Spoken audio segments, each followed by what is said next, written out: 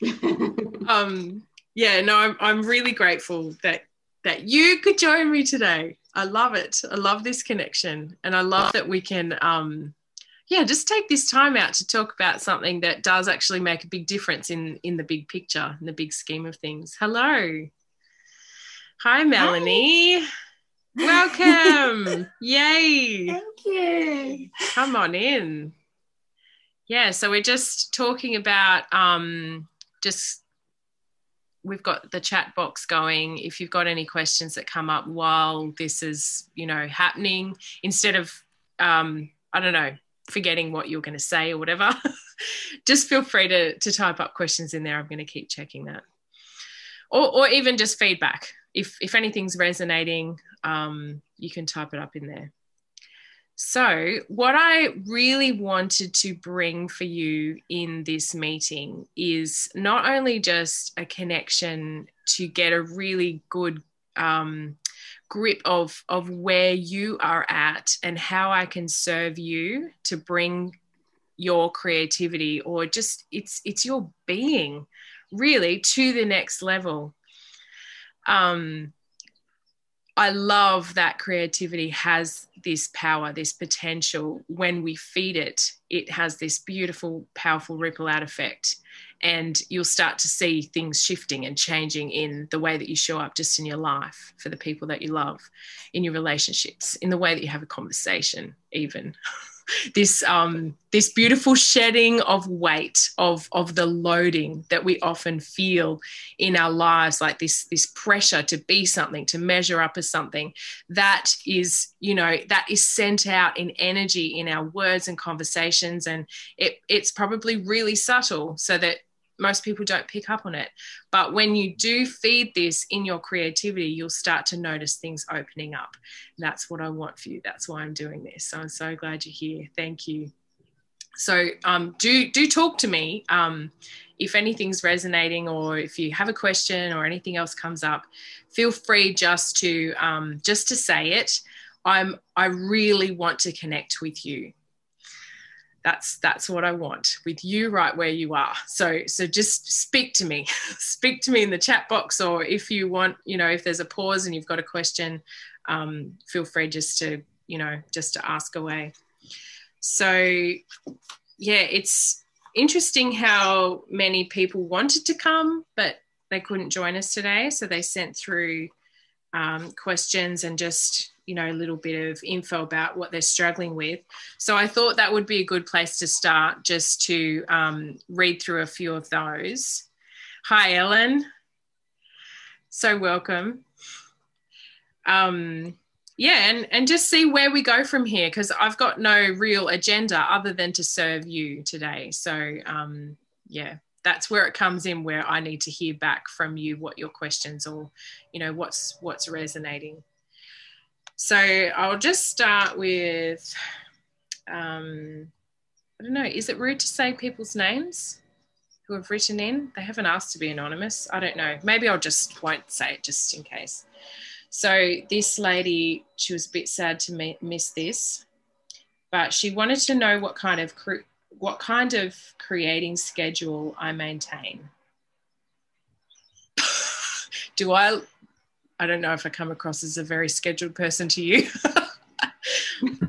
Yeah, and this is maybe why this is such an issue, because it kind of doesn't fit into schedules. Anyway, as in, do you paint every single day?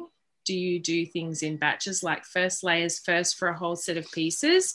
Or do you do one piece from start to finish, plus mounting, before moving on to the next?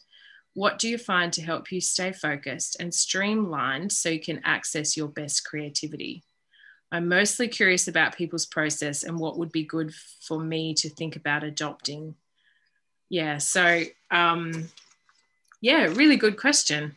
And I think when you're unfamiliar with creative process for yourself, like you haven't done a whole lot of it, so it's not... There isn't this familiar schedule that you've realised for yourself, and you've seen it's productive and all that kind of thing, that would be a very fair question. I'm not a very scheduled person. Like, it's miraculous that I'm here at the time that I said. I'm doing a lot better now that my heart is set on serving. I've had to really step it up and pull myself into line. And I think that's the key here, is what do you want out of this? Because when you get your motive right, in its very deepest essence, what do I want out of this? So what do I want out of my creativity? What kind of, how should I approach this in my day to day to meet that goal? You know, because if your goal is to figure out a way of processing every day that is going to help you see something growing, you know, see yourself leveling up in your creativity, get more of a handle on your style and what you're here to say, what you're doing with this, with your art, you know, what really is it all about?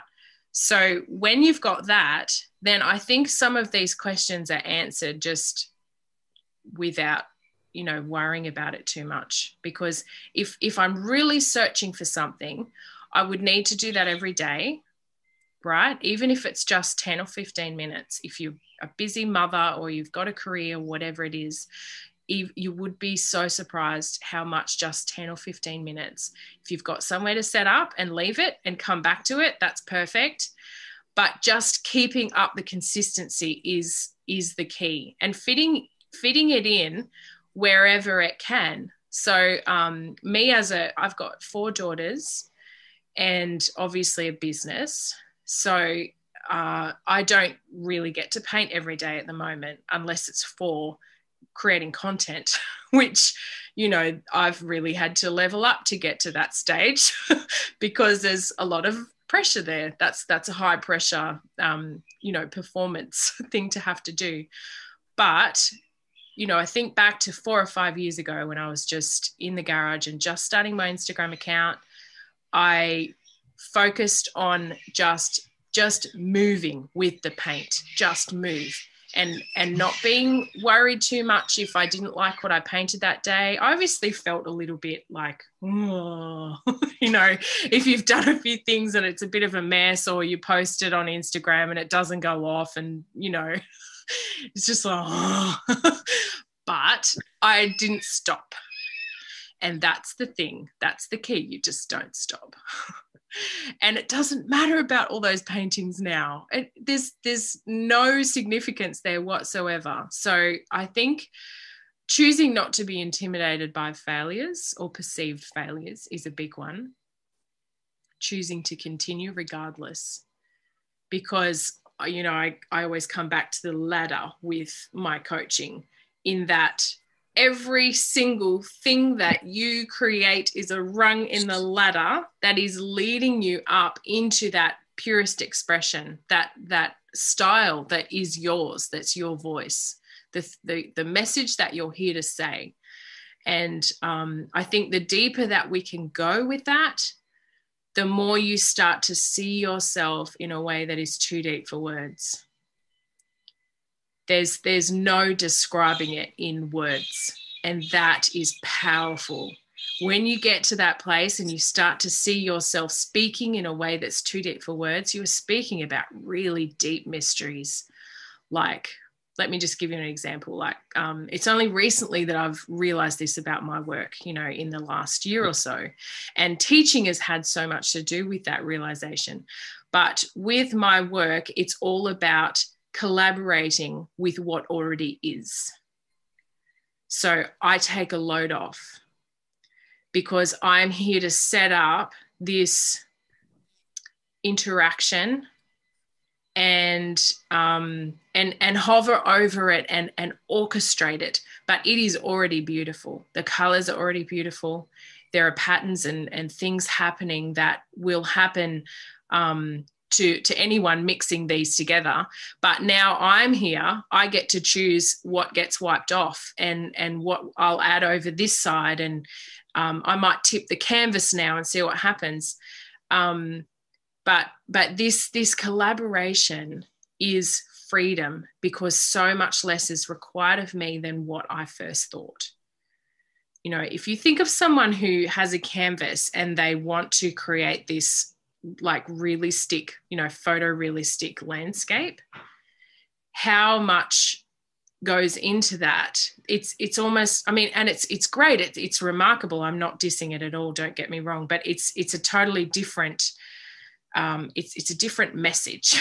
It's like, I have practiced rendering light falling on the landscape, and this is what I'm going to say about it. And I'm going to make it really tight and perfect, and it's almost got, like, although it's beautiful, it's, for me, it's almost got that really tight kind of like precise, it's got to be right kind of feeling about it. I do really enjoy landscapes that are a bit more flowy and painterly and have a bit of movement and a bit of more of that interaction that I'm talking about, showing up with the colors and with the brush and just, let's see what happens. I see that paint not properly mixed and just slapped on, there's a great beauty there. And I want to incorporate that.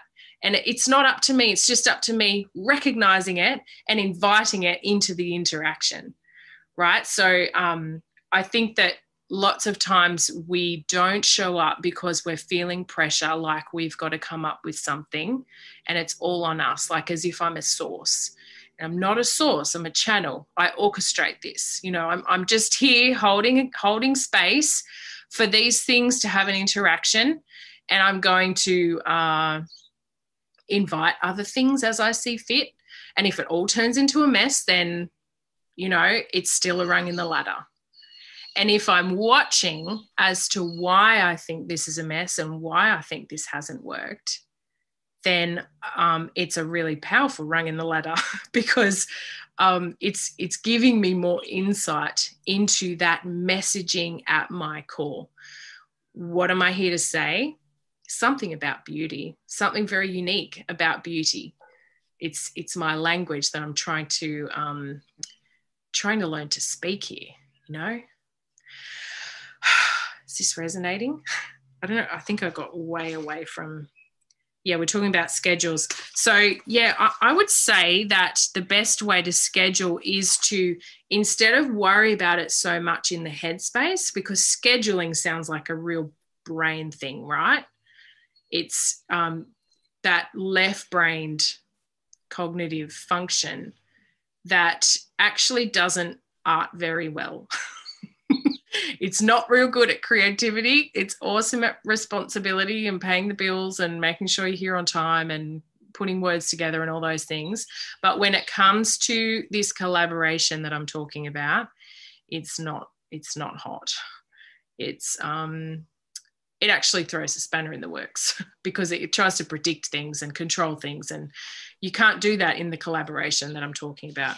So I would say with scheduling to start focusing in your process on the heart space, and sometimes that can even just be a decision of placing your hand on your heart and just checking in. Talk to your heart. Just say, where you at? I'm feeling for you. What's happening? I want to connect. I want you to be in this. And once you do that, you're empowering that inner child, that that soul language, that becomes the most it's prioritized, right? So I'd say if you're really having trouble fitting art into your day every day, that there may be a good way to schedule at least, 15, 20 minutes, say after I've fed my little kids breakfast and they want to go and play for a bit. That's when I just pop into this room, they're in their playroom, and I just put some paint down, and I'll come back later when it's dry and just see. Because what you do when you kind of sow to this consistency, you've got it kind of whirring away under everything else that happens in your day. And it can give you such a boost. I know that when I've got a canvas that I'm waiting for the layers to dry, And I'm like keeping on checking on it. And, you know, if I do it the night before and I wake up in the morning, I just wake up with this, you know, this thrills like a kid on Christmas morning. I gotta go see how that dries. So I think we're missing this from our life. We're missing this gift of process, of interacting with process. It's so simple. Isn't that so simple? Like just to have something going. It's like sowing seeds and you want to come back and like, oh, have they popped yet? Popped. I don't think you say that about seeds anyway. Ellen, I like to think of myself as vessel, just why I'm so flummoxed about what I posted about in the group. But this is so beautiful, Ellen, because I love that you said all that, because this is how we're going to smash through this stuff, by being vulnerable and saying what it is. And other people can often see through, you know, shed light on the issue in ways that you wouldn't have thought, because you're so familiar with the problem and it doesn't seem to be the thing that it is. So for someone to come and say, oh, that's just, you know, you just need to come back to process. You're just getting stuck on product again, product pressure, whatever it is. And you just go, oh, it got me again. You know, I even feel it with my my content creation now. You just wouldn't believe it. This thing does not go away. I don't think it goes away. I think that we get strong. We build our muscles in, what's the word? Yeah, like combating it. Yeah, I see you. Get out of here. I'm not going to speak or act from that thought. That's, you know, it's getting me with my membership even, like often, especially if I'm feeling a bit flat, like last time it was that time of the month and I was just like, but I showed up and I made something and I learnt things for myself and I watched myself in process of dealing with that objection, which is, I think it's a head objection. But just saying, do you know what? I believe that if I show up and I lean into that wind, there's going to be something there to meet me. I don't have to come up with this. And I don't. And it won't be what I thought that it might be. And I'm not going to get tangled up in that either. I'm not going to, you know, get distracted by this thing, you know, trying to force this thing into a corner. All right, well, it's not the whole thing that I thought it would be, but it's something and it's showing me something new and I'm having this experience. So coming back to experience, coming back to protecting and cultivating experience. So what I mean by that is if you're worrying too much about schedules and whether something's supposed to look like this or that or whatever, that's going to affect your experience. When you do show up to paint, you've got that loading of, I've only got 5 minutes left to paint. Or like, it's, you know, I had this idea in my head and this color's all wrong. And, oh, you know, like we have these moments of real burdensome woe when it's not going the way that we wanted it to or expected it to. So I think, yeah, just releasing all expectation is a really good one too. Just having that wide open space ready for whatever will manifest. Come here and show yourself. You know, I'm ready for it, whatever it is. And if it's a failure, then I'm going to scrutinize the heck out of it and try and understand a bit more about what is a failure to me. Why is this a failure? Why is it ugly? What do I want from it? What do I wish it was doing? What do I think would improve this? Where did it go wrong in the process?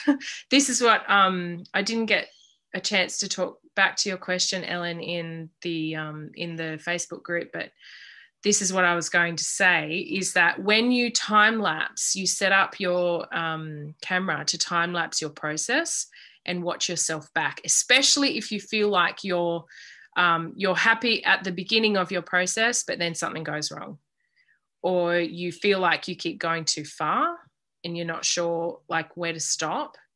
Now, these are really common problems, and it's all solved by process, by quantity in process. So the more that you show up and do it, I still go over, like way over. It's not one of those things that you're ever really going to, you know, get a handle on, I don't think, because every single painting's different. And, you know, I think the variables, and like, you've just got to show up and sense it for what it is. And if you go overboard, just do what I'm saying and go back through and analyze the heck out of whatever you can that is going to feed you. It's going to feed this deep wisdom on how to express that beauty that you're craving to express. That makes a lot of sense. That's Good. Ellen here. Hi. Awesome. Hi, but Ellen. I'm curious to know, what am I looking for in this time lapse thing? Because I'm watching it back. What am I looking for? Mm-hmm. So you're looking for where it stops being what you wanted to say, what you're enjoying looking at. What kind of marks are you making where you see it being less of that thing that excites you? So you were saying that your first brush strokes were just beautiful. You know, you were vibing with that. But as you progress, something happens. I don't know if it's, you know, I haven't seen your art. So, I mean, I saw that one that you posted, but like whether it's brush strokes, collective brush strokes, or what's actually going on. But from what I saw of the piece that you posted, I'm picking up that you love that incidental kind of mark making. Oh, yeah. Those looks. That's my favorite.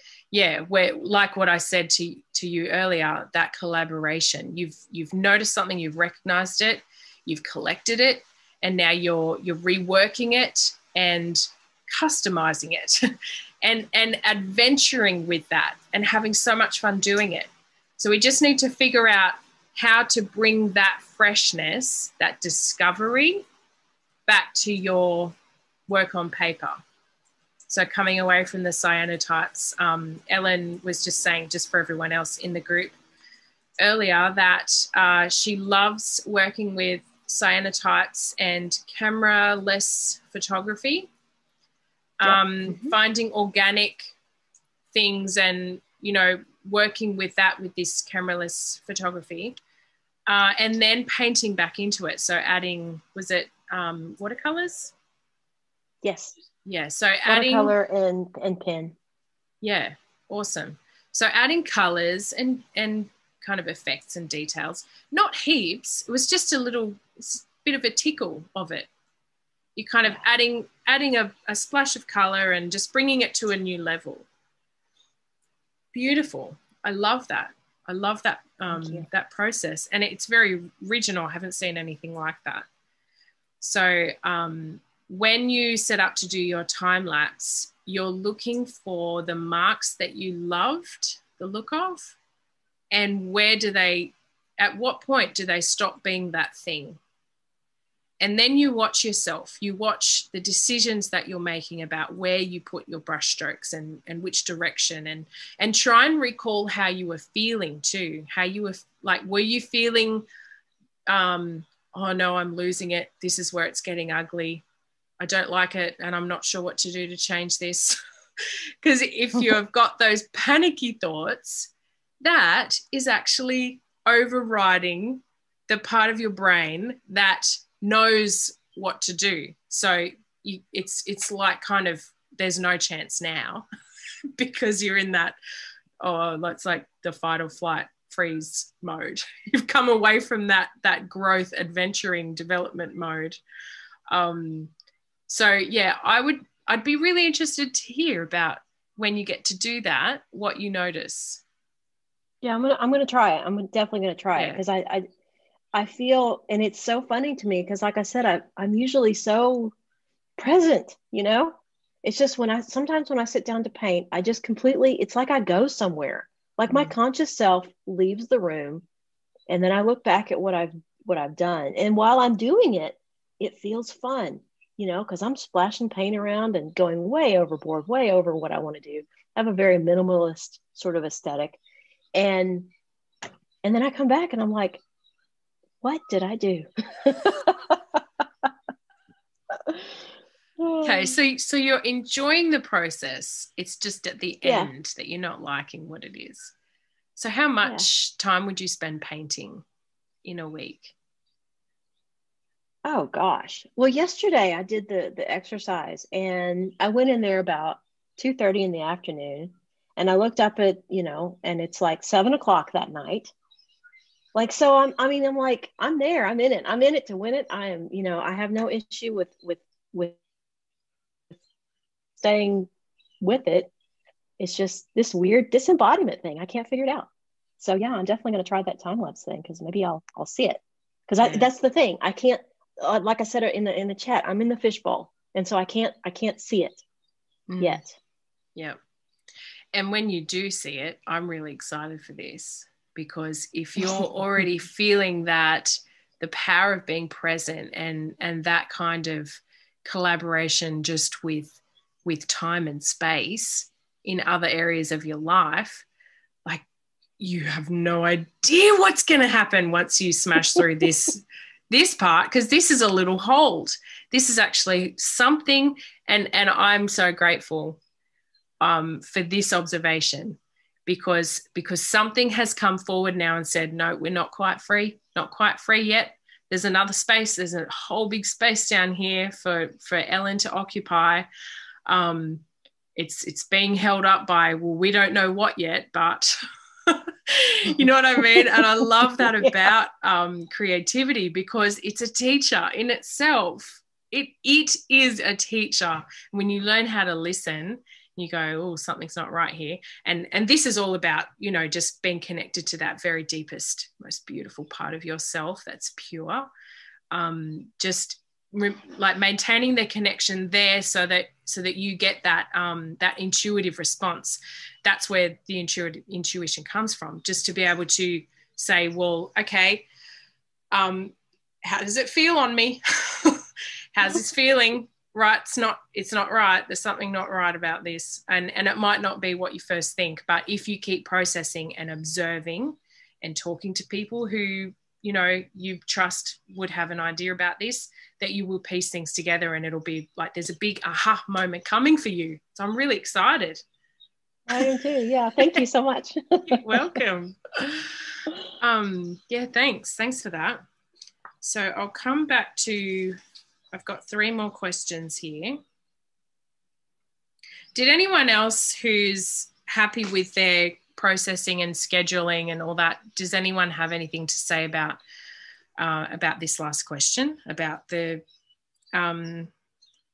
like process, day-to-day kind of scheduling that helps with becoming a better artist? No, did I do good? Didn't leave any stone unturned there. Okay, so we've got another one here.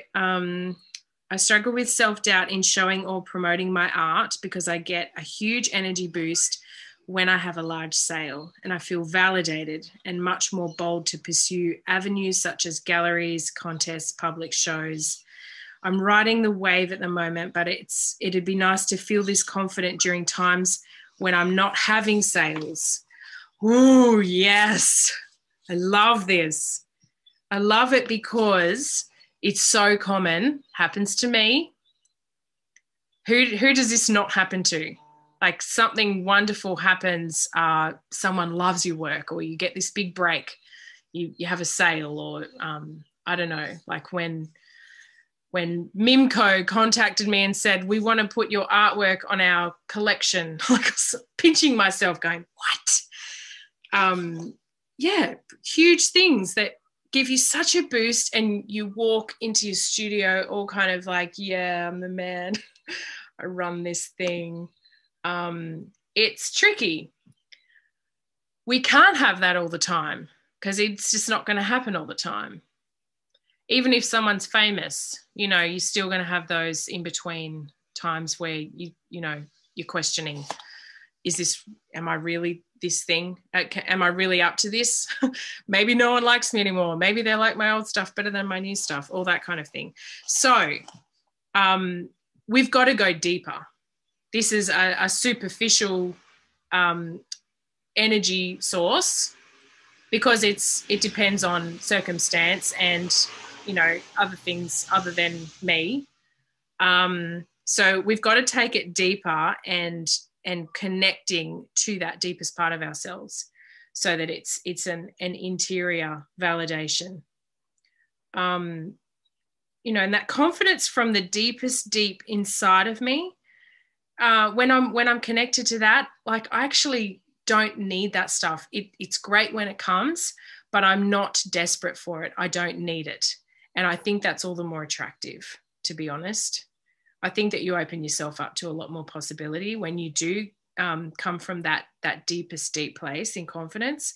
So if you're feeling this energy surge, and then a depletion, that's just a signal to check. Where's my confidence coming from? Is it coming from external validation? Or do I need to check in with that deepest part of myself and make this bring some consistency into this truth in my process every day, in my consistent process. So when you show up and you're doing your 20 minutes of painting, or however long it is, checking in with thought life during the process. What am I thinking about? Because while you're painting, if you're thinking about, how's this going to look as a post on Instagram? Is this going to be good enough? Is someone going to buy this? Am I worth it? Am I even, what am I even doing here? Is this valuable? These are all the kinds of product pressure thoughts that are going to steer you away from your style, your message, developing that thing. It pulls you out of the headspace that actually knows how to move forward, knows how to do it well, knows how to connect you with your killer taste, which is there. It's buried, and it's asking to be searched for. It's asking for you to start unearthing and allowing it to come out and show you something, show you what you are, which is brilliant and so worth it. So valuable. This is treasure. And this is the whole reason why I do what I do, because much of our lifestyle is messaging us the opposite. It's saying, you've got to measure up. You've got to, figure out how to earn this. So this messaging, although it's not like too obvious, I mean, advertising, I don't watch telly, but like if you've got a lot of advertising coming at you, you'd see it a lot more. But just the messaging of having to work really hard and get that money and pay the bills and feel like you're not really getting anywhere. Just the physical domain of like things running out, and you have to keep up the supply, and I don't know, it's just this kind of a slavery that we're all caught in this wheel of just grinding away. Well, for what? What are we doing? Is it good enough? Is it valuable? Is it worth it? I don't know. So taking that time out to check back in with that deepest part of yourself on, well, what is this for? Where does this worth, this idea of worth, where does it come from? Does it come from the way that I look, or the way that I show up in my life, or I don't know, any of those things? How much I sell my artwork for, whether people are seeking me out and asking if I'd like to exhibit in their gallery. No, it's coming from your power to speak, your power to search, your power to connect with other people and enable this in them as well. Because it's powerful. Like when you start finding what's really buried inside of you, you don't have to try. It just starts to awaken other people to their beauty. They can't help it. They go, oh, I'm feeling something I can't ignore, and I need this. Like, what has she got? And lots of us will start thinking, oh, well, she's got a studio space. She's, and we start like making it as if we can't have that thing, that, exclusion, self-exclusion. But it's an intimidation. It's a lie. It's not true. You are included. If you're feeling it, you are included. And it's just about giving yourself the opportunity to sink down to that deepest part of yourself and be present there. Stay there in your studio time. And you stay there with your thought life, with like, what kind of thoughts am I thinking? And if you start thinking those product pressure thoughts, just catch yourself, just see them and just go, oh, there they are. Trying to run the show here. Just steer it gently back to that inner child that just wants to explore. It just wants to, dig for that treasure. And the discovery that happens, that inner child is just so energized and charged up by those. So you'll notice if you do give yourself that free space, that unloaded opportunity consistently, you actually won't need me to tell you anything.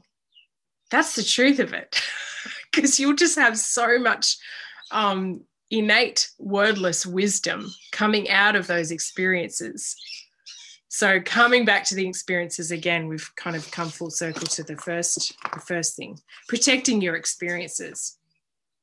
Yeah, so going deeper, yep. The next one is I really struggle with executing my own ideas. I'll see something I love, feel inspired, and have little to no idea how to make my voice heard. A sunset, and I'll think, oh, gorgeous, look at those pinks, purples, yellows, and then I make mush. Yeah, so I think it does take skill to render a sunset and mix up the right colours and know what you're doing. So if your skill level isn't quite up to that, I would say that we need to start with just playing. And then when the play has brought that confidence back, that I can show up and interact with these colours and with this paint, I can make something here. I've got something to say. When you start to have those kinds of those feelings and ideas and truth, then it's time to go, right, let's look up someone who teaches how to paint the sky and see what they have to say. And it might not be everything. You'll have to still do a lot of processing on your own and apply different concepts and see if it fits with what you're doing and whether you like the look of that. But so ultimately you are that vessel still. You're the one in control and in charge of directing this journey. But certainly incorporating other people who have skills that you want to learn from. I think that's a bit of a just cart before the horse. Like, I really love that, and I just want to be able to manifest that in paint, which is noble and it's beautiful. And I've no doubt that one day you will be able to do that, as long as you don't stop. And you might stop if you put the cart before the horse and keep making mush. Do you see what I'm saying? It's that coming back, bringing it back to process, not kind of expecting this amazing product too soon. And I think this is a big thing too, that just with the way that our culture and society is set up, that everything is just like too instant. And we just make this money and we go down to the shops and we just get that milk, instead of raising a cow and, going through the motions of milking it every morning and understanding the entirety of the process. We've kind of stripped ourselves from the power of process. That is deep messaging. Like when we had to go and put seeds in the ground to have cucumbers in 3 months. When we had to do that and we had to think that through, that was a cognitive behavioral therapy happening there that we don't have anymore. And now we have to go and pay people lots of money to give us cognitive behavioral therapy because we're so distanced from just natural life process. So I think I see this in art too, where we just like, can't I just pay the money and just have it? Well, no. it's going to take 3 months for that seed to grow and flourish, and the flowers and the bees and the fruit. And, you know, there's a process here. So understanding and resting in that process, that's a big one. Isn't that huge? Like, just knowing it's okay. I'm so safe in process. As long as I don't stop. As long as I like keep watering that cucumber, right? Just keep showing up. I'm going to have cucumbers soon. And it is hard to wait. I totally get that. But I think, yeah, I call it process wisdom. Process wisdom has a lot to do with that delayed gratification and continuity in application. Like, I'm still going to show up. I haven't eaten a cucumber yet. I'm really hungry. Can't wait to make my tzatziki. But I am not going to have it today, and probably not next week either. But I'm still going to show up and tend the plant. It's the same thing. Okay, so this lady said, I'm picking up art again after a very long time, and it feels so good. My biggest struggle, though, as much as I truly love creating, is actually sitting down and putting in the brush miles. I procrastinate like crazy to do something that I love. It can be so hard.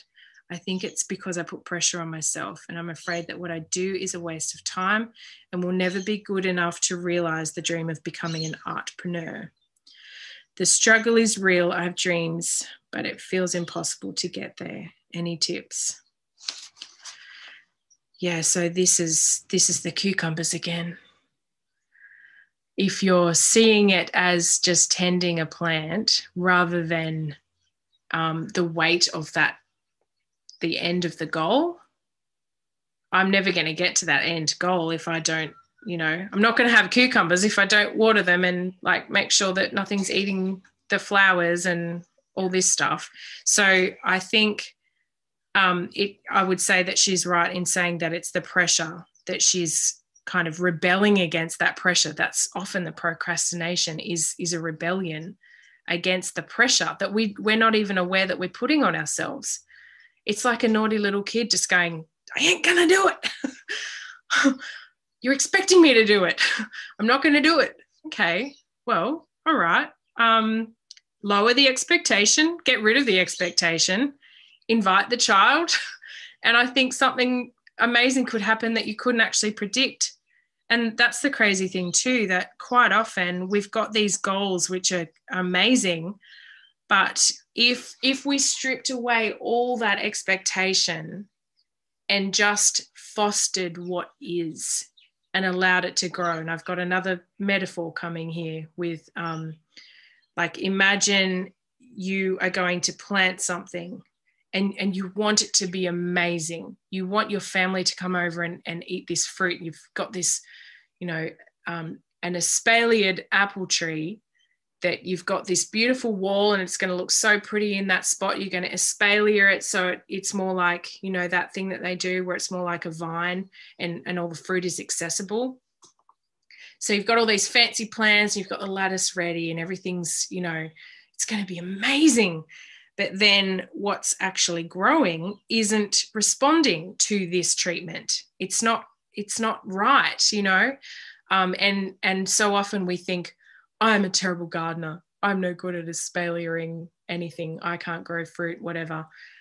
So we'll exclude ourselves rather than just look at what is and say, well, maybe this isn't what I thought it was. Maybe it's not a vintage apple tree that wants to be espaliered. Maybe it's a mulberry tree that wants to go over here on this space in the sunshine and just grow all wild and free, and it'll be so rigorous growing in this spot because it's just perfect for it.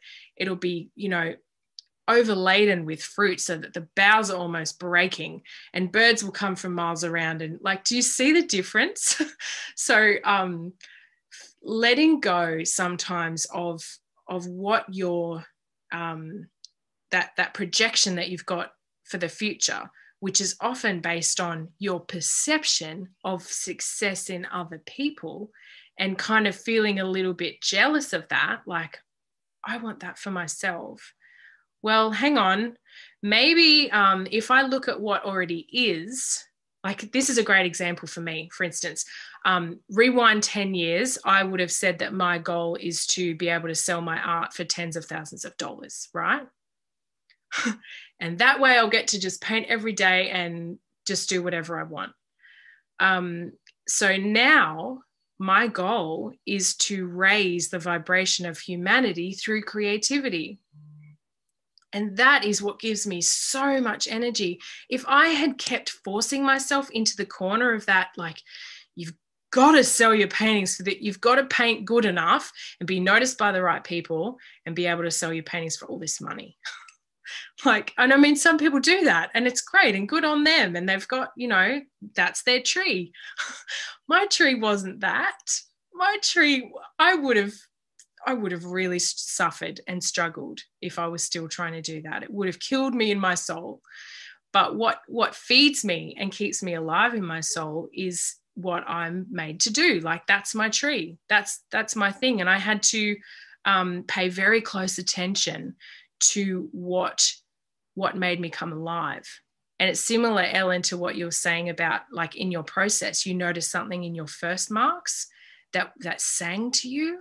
That's what makes you come alive. So having this intuitive response strong and aware, so that when you see something that's like, that's a clue for what my tree is. And then being able to give that tree what it needs. So rather than all this rigorous pruning, it might just need to be left for a bit. You know, you might just need to paint like for a bit and make a whole lot of mess, and then line it all up after a month and have a look at it and see what you love. Like, who knows what could come out of that? Like, imagine if we just gave ourselves space to do completely unpressured art for a month, as much as possible. You just need to make a pile of something. It doesn't matter what it is. We just need a pile this high of papers. Like, imagine what would be in there. There'd be a lot of mess. Like, I totally get that. But imagine what surprises, you know, and this is really coming back to this, you know, putting in the brush miles. Because probably there's that pressure for something in particular, and that inner child is just going, not going to do it. And we just need to remove all expectation and just come back to that quantity in process. I just need to make a pile. The pile will show me. The pile will have wisdom that I just couldn't figure that out no matter what I did any other way. I've just got to do the brush miles. That's what it is. So I think, I don't know, how do you guys have a problem with procrastination? No? Awesome. Okay, coming back to the chat. Oh, bye, Jay. She had to leave. Yeah, scarcity mentality. Absolutely. Yeah, because and they they need us to be scared, or be in scarcity. Scared of you know, losing and missing out and all that kind of thing, because it drives that consumerism that everything's kind of dependent on. Melanie says, what if your family are starving, waiting for the cucumbers to grow while you're just enjoying the process of tending them? And if they don't grow, you can't buy more seeds. Yeah, totally. And I'm the right person to talk to about this because, man, I would have spent like 10 years really low income for what I love. And I had to like figure out, well, is this really what I want to do? Do I just want to go get a job? Which I could have done and saved myself and my family that poverty. Well, it comes back to, well, what do you really want? What's meaningful to you? Because something will open up. And we didn't starve.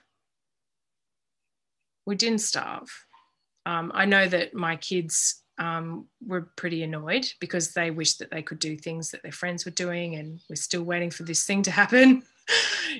but I just kept being present in that too, and looking for ways that I could perhaps release myself from pressure. I didn't have a mortgage. I didn't do that. I've no doubt that in the next couple of years I'm going to be able to buy land and build a house. I just know that that's coming, but that's the cucumbers too. Like just understanding that things are going to take time, and what kind of sacrifices do I need to make for this end goal? Because if it means, like, I know this is big stuff and you'd have to have your husband on board and all kinds of things, but do you see what I'm saying? Like, well, what do you want? Because if you really want this, then there's a way. And it might mean that you've got to think outside of the square, which is actually going to be really good for your creativity as well, for your, that kind of thinking outside of the square and that confidence in processing that way, and your authority that's going to develop in processing that way is actually what you need to make the thing work anyway. So no matter what comes against this, lots of times I've seen things coming against me as like, oh, this opposition, it's like so hard. But when I look back, I did come through it and I found a way. And what I learned in the process of that, I use now, probably a lot more than what I'm even aware of.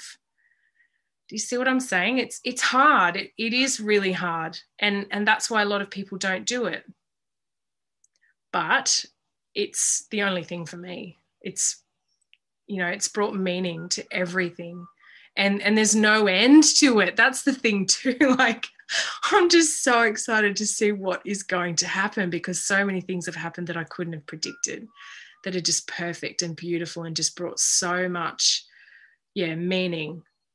And not just meaning, to my art and my work and like helping people be more creative, but making sense of my pain. That's been the hugest thing.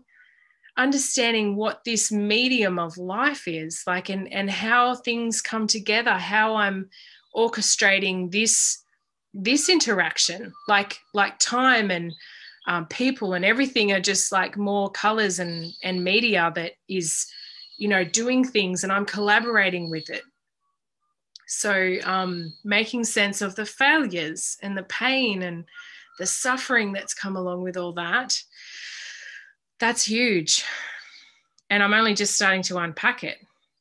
And I think like doing the Art to Heal a Heart membership has helped me just think it through a lot more about what I've actually done in this process to make good of pain and suffering.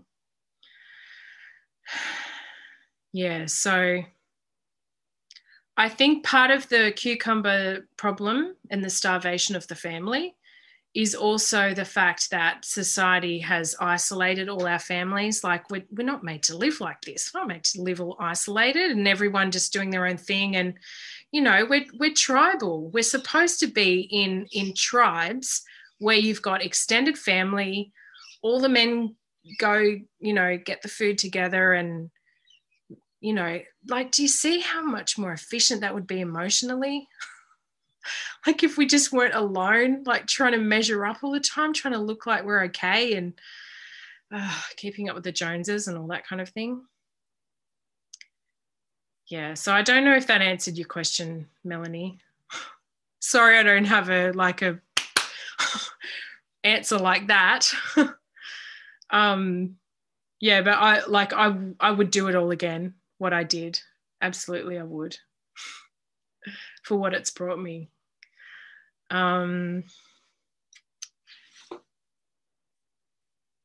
Yeah, that's all my questions. We got to the end of it with 5 minutes to go. Did anyone have any other questions or anything else to say? Oh, thanks, Ellen. Yeah, the medium of life. I think this truth can be applied to everything too. Like if you just think of a single conversation that you're having with somebody, if it doesn't go well and you look back on it and you think of it in terms of you kind of interacting with words and that person is part of the media, Yeah, and just being able to take a load off everything, being able to just remove expectation and just be present to notice what's there that is beautiful that you can work with. That's a big, I'm still really struggling with that one, especially with my teenager. But really good practice, right? Like that's the perfect person to have in my life to practice on. Well, if no one has... I laughed really hard at that one. Sorry. I've had 3 teenagers. Yeah. Ooh, good luck. And my eldest is she's alternative. So she's really like rebelling. It's all about rebellion. So I'm just like, interesting. But you know what? I did it, not to the same degree, but I definitely did it. So it's probably a bit of karma too. But no less enriching with wisdom through experience. As long as I'm this experience thing, as long as I'm not making my experience with dealing with her or talking to her as being this high pressure, trying to force something into a corner. Do you see? Like instead I just show up and say, what's here? What's here? What have I got?